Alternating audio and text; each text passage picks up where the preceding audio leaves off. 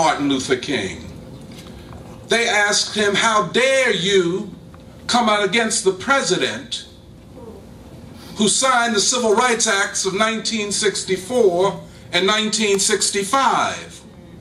Johnson, they said, has done more for us than any president since Abraham Lincoln. Now they began with a fallacy. That Abraham Lincoln had done so much for us. In fact, the Emancipation Proclamation was signed not because Lincoln was interested in, quote, freeing the slaves, but because white labor in the North was no longer interested in fighting for the freedom of enslaved workers in the South. So the Emancipation Proclamation allowed black labor, what W.E.B. Du Bois called the black proletariat, to fight for their own freedom. And had there not been 200,000 former enslaved Africans who joined the Union Army, the South would have won that war. So they made a major mistake from the beginning. The president that had done more for us since Abraham Lincoln. The slaves freed themselves. And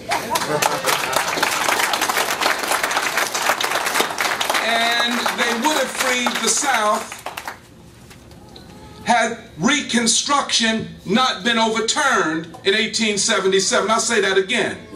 Black labor in freeing itself would have freed the South had Reconstruction not been overturned based upon a compromise between the, quote, liberal North and the racist South in 1877.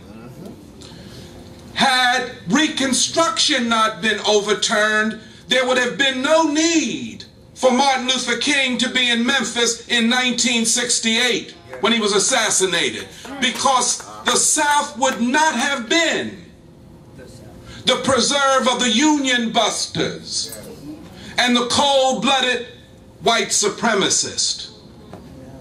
You see what I'm saying? So when they made the argument that Johnson had done more for the Negro than any president since Abraham Lincoln, they made another mistake. Lyndon B. Johnson didn't lead the civil rights movement. No, he sure did. He was a Southerner himself. Sure was. As a senator, he stood against civil rights. The Negro fought for their own civil rights and won their own civil rights movement. So the idea that Martin Luther King had to be loyal to Johnson because he signed legislation which was made inevitable by the upsurge of black folk and their allies in the labor movement was a phony charge. He had not betrayed Johnson. As Martin Luther King said, he was being consistent with his moral principles. And he said in that speech, he would not allow political expediency to make a butchery, these are his words, a butchery of his conscience. The second point, Martin Luther King said that in that speech he wasn't going to speak to the North Vietnamese or the Viet Cong. Many peace activists and politicians back then felt in order to be pro-peace, you also had to lecture the North Vietnamese and the Viet Cong about how to be Democrats. Martin Luther King said he didn't have anything to say to the North Vietnamese or the Viet Cong. He wanted to talk to his own government. And I quote, the main purveyor of violence in the world. That's number two. Number three, Martin Luther King spoke of the rising poverty in the country at that time and said that the war in Vietnam and the military-industrial complex were the enemy of the poor. And he said that the Johnson administration could not pursue a war on poverty and a war in Vietnam at the same time. Something would have to give. Now let's come again 43 years up to the present. According to government statistics, 150 million Americans, half of the American population, lives in or close to poverty. We are in a Great Depression. Let's not fool ourselves. 30 million unemployed. If 50% of the nation is in poverty, that means, to extrapolate those numbers, 80% of African Americans live in poverty. Philadelphia is a black city. Right. Let's face it. You're right. You're right. If you go anywhere in this city, you see impoverished black men, women, and children.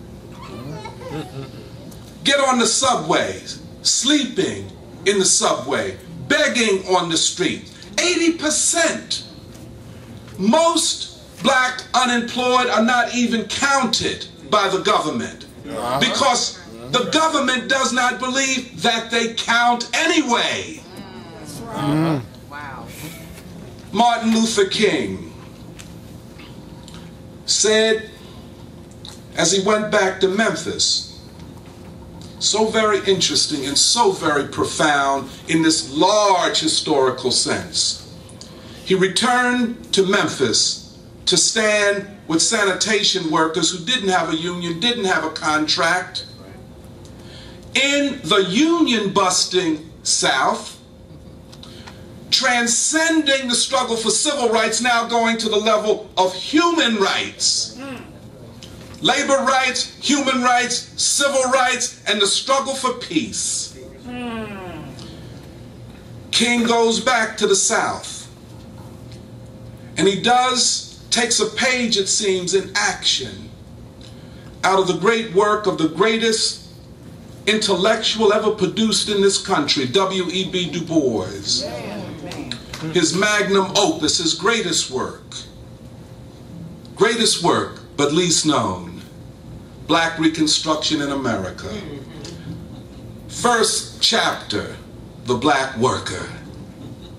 First chapter, the black worker. That's why the work is not known. Give another title to the first chapter, you might know about it.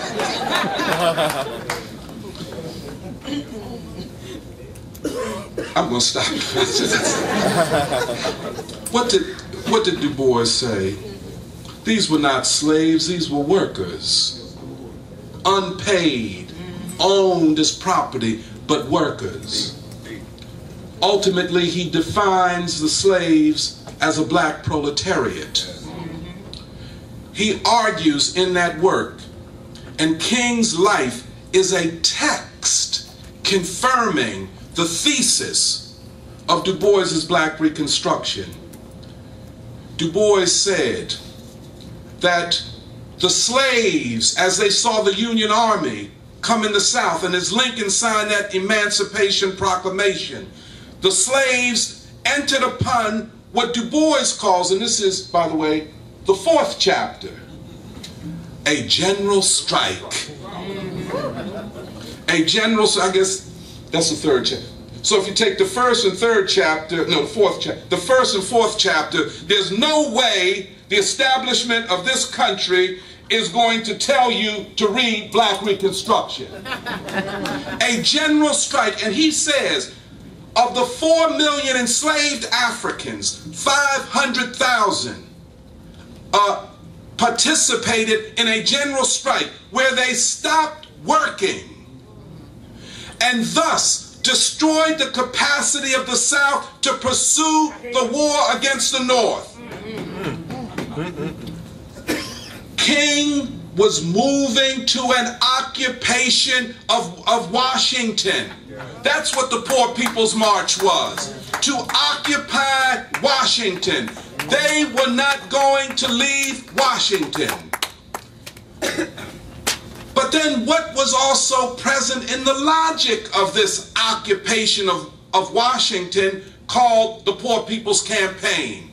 What Du Bois talked about in the 4th chapter of Black Reconstruction, a general strike of the poor.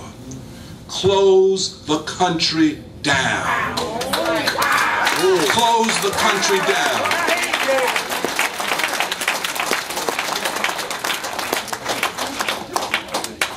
Stop the war makers. Don't finance war and take from the people. How, and this is King, the great Christian morality. King knew about Nazi Germany. He studied it at Crozier Theological Seminary. He knew what Christians normally do. That is, acquiesce in the face of evil. The Christians, Protestants and Catholics in Nazi Germany acquiesced to Hitler. There were only a few, known as the anti-Nazi Church of Germany, in the forefront. A young theologian who had studied here at Union Theological Seminary, had gone to Abyssinia Baptist Church in Harlem and been inspired by black spiritualism, that African movement within Christianity, goes back to Germany, commits himself to fight Hitler. Ultimately, he and his colleagues decide that while Christians believe in pacifism and love, that at some point a huge evil has to be stopped by any means necessary. They organize a plot to assassinate Hitler. They fail. 45 days before the end of the war, Dietrich Bonhoeffer is executed by the Nazis, only in his 30s. King looks at that. He looks at the failure of Christianity. How Christianity too often interacts, intersperses with white supremacy and white nationalism and imperialism. You see what I'm saying? And therefore he uses the concept, the fierce urgency of now. A Christian is not what a Christian says, a Christian is what a Christian does. I'd like to just end on this. This economy is not going to get better. No, it's not. This is the great lie. Both sides in this presidential, excuse me, Henry, farce are going to talk about how they're going to create jobs. They're not going to create jobs. The system that we live under is unsustainable. And the more unsustainable it becomes, the more anti-people it becomes. This is a hateful system, run by hateful men and women. We cannot lose sight of that. This is and I agree with Henry about this, this is a year of decision. Either we fight or we don't. They have a strategy of total war against the working people of this country. We cannot have a strategy of partial fight back. It has to be total fight back. No matter what it takes, no matter what the sacrifice is, and no matter how long it takes. As quiet as it's kept, we are on the cusp of fascism in this country. You don't sign a defense authorization bill and say that the United States, quote, homeland is part of the global battlefield against terrorism, and the government, in this instance the army, can sweep up opposition that they call terrorists and imprison them as long as they want. Add to that the 2 million already locked up. 2 million more under the control of the criminal justice system. Let's talk about 6% African American males in this society, 50% locked up. Let's go to some of these neighborhoods in Strawberry Mansion, Southwest Philadelphia, where ain't no 8.5% unemployed, 100% unemployed. 100% unemployed. 100% been locked up. This is a dire situation. An economic system and a political system that have turned against the people. This is not democracy. Let's not fool ourselves. Finally, if you take a measure of the men and women that run this country, what is your stand on peace? Well, I believe in war, so on and so forth. What is your stand on poverty? Well, I believe in the austerity budget. Cut. What is your position on unions? Well, I think unions are bad for competition. What is Democrats and Republicans? The same answer. No different. Yes, indeed. The same answer.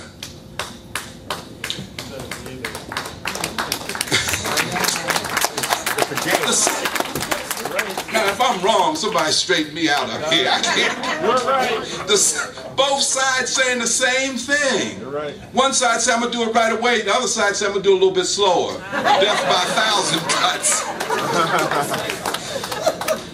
But it's really, this is where the spirit of Martin Luther King lives. Amen. Amen. This is where the spirit of the great abolitionist John Brown lives.